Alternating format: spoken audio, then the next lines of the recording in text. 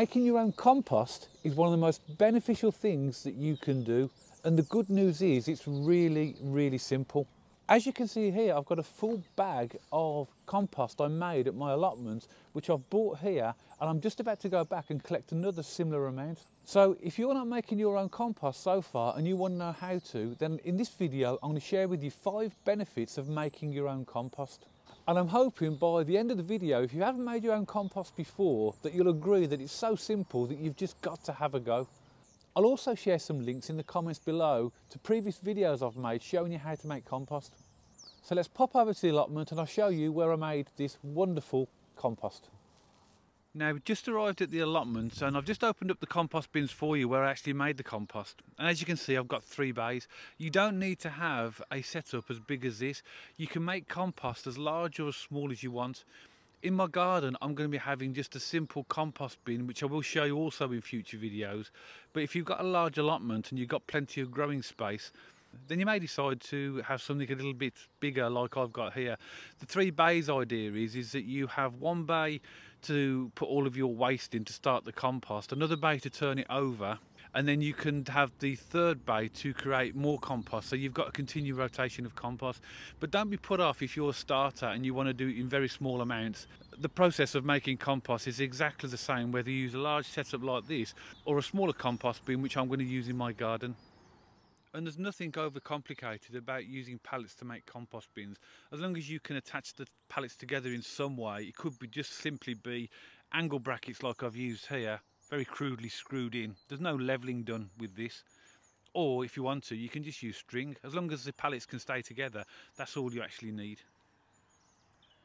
So here's the compost I've made, and this is the compost I'll be taking back to my garden. It's around about 12 to 14 months since I started this pile, and it's decomposed really nicely. Now, some videos you watch will talk about various ratios of the types of things that you need to put in there, and they'll refer to things like greens and browns. The greens will be things like grass clippings or the green leaves from the discarded vegetables that you're growing, etc., or just old plants.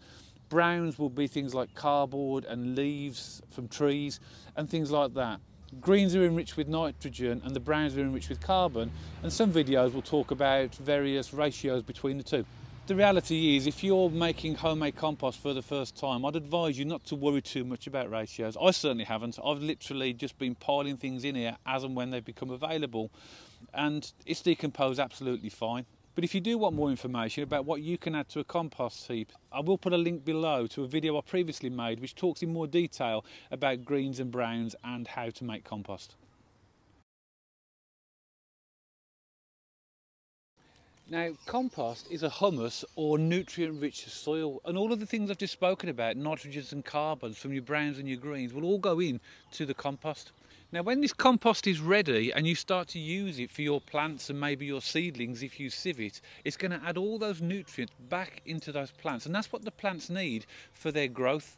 And not only will a compost have carbon and nitrogen, it'll also have other nutrients as well, such as phosphorus, potassium, and other things that are really important for the growth of your plant and your vegetables. So it's a perfect nutrient-rich material that you make for yourself that goes on to your plants. Also, when you apply compost to your plants and vegetables, it also helps to retain moisture, which is great for the plants and vegetables because that moisture is so important to help them develop and grow.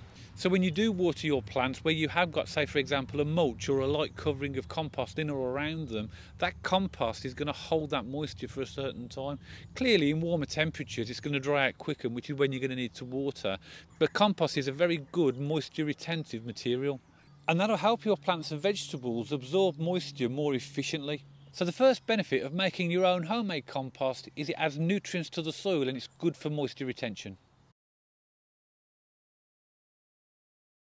Another fantastic benefit for making your own homemade compost is it introduces valuable organisms into the soil.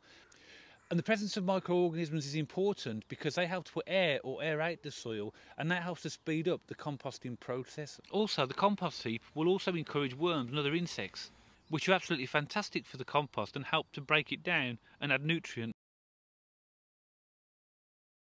Another fantastic benefit is that you can recycle your kitchen waste. So all of those scraps from the vegetables, your peelings, eggshell, anything like that you would normally throw away, you can recycle those and put them into your compost. And that's one of the benefits I really love, because it almost closes the cycle, because if you grow the vegetables yourself, you use them, and even the peelings are not wasted. They're going back into your compost heap, which create compost and nutrients for the next rounds of vegetables. So it's a complete closed cycle. So to me, that's one of my favourite benefits of making homemade compost, the ability just to be able to recycle and reuse all of the waste from your vegetables. Composting is also really good for the environment because of all those wonderful nutrients that you have in your homemade compost. You don't need to rely, therefore, on other supplements that you might need for your vegetables. Therefore, you're not going to rely on factory-made fertilisers or other products that might not be good for the environment. And of course, one of the biggest benefits, and some might argue the best benefit, is the fact that making your own homemade compost is completely free. It doesn't cost you a penny. All you're using is your discarded leaves and grass and clippings and waste, and just waiting for a period of time for them to decompose. So it doesn't cost you an absolute penny. Now that is a particular benefit, particularly those using the no-dig method of growing fruit and vegetables, which demands a certain amount of new compost every year. That could result in quite large cost savings. And actually, if you look around in the DIY stores and the garden centres, the cost of compost can be pretty expensive. And particularly as we move to peat-free compost in the UK from 2024, the cost of compost is only likely to go higher. So making your own homemade compost could potentially save you quite a lot of money. So I really hope this video has made you enthusiastic about making your homemade compost. As you can see, there are so many benefits to making your own compost. It's almost nonsensical not to do it and not to try. It doesn't matter whether you've got a very large vegetable plot or even a very small vegetable plot, you can make homemade compost in the quantities that suits you. Now I have put a few links to some videos in the comments below showing you how to make compost and what to put in it. So if you are making compost for the first time, that should really help. So make sure you check those videos out. Also, I'd like to hear in the comments below how you're getting on with making your own compost. Or if you've never made compost before and you have any questions, then please put them in the comments below and I will respond to all questions. So I really hope you've enjoyed the video, and if you did, don't forget to give it a thumbs up. And if you want to subscribe to the channel for future videos on how to sow and grow fruit and veg and one or two recipe ideas, don't forget to press the subscribe button. And I'll see you all on the next video.